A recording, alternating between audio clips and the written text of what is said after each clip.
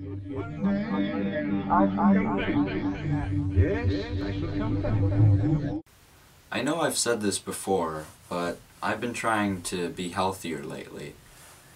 Every day before I go to bed, I do 30 squats, 10 regular sit-ups, and then 5 slow sit-ups, because those are supposed to tone your abs more, and they mostly just kind of hurt my back. And I do as many push-ups as I can. And then in the morning when I wake up, I do half of that. So I do 15 squats, 5 regulars, and 2 slow ones. And, you know, I think it's starting to make a difference. I've been drinking more water as well. I filled up my water bottle after every period today, so I had about 7 bottles of water and peed like a racehorse.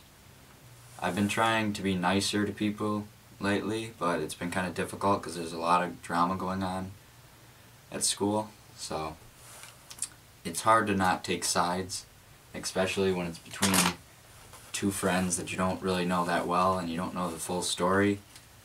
So, but I've been doing my best, and I'm feeling pretty at ease.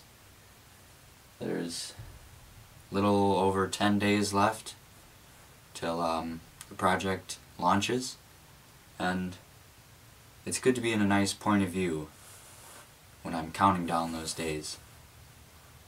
So I hope you're feeling good, future me. I hope because you know, you're almost done. You're pretty close.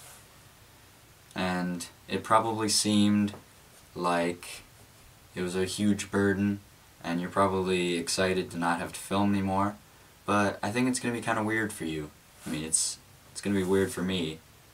Well, not really. I'm not really changing anything, but it'll be weird for you, I think, because once you spend 2 years doing something every single day, you suddenly stop.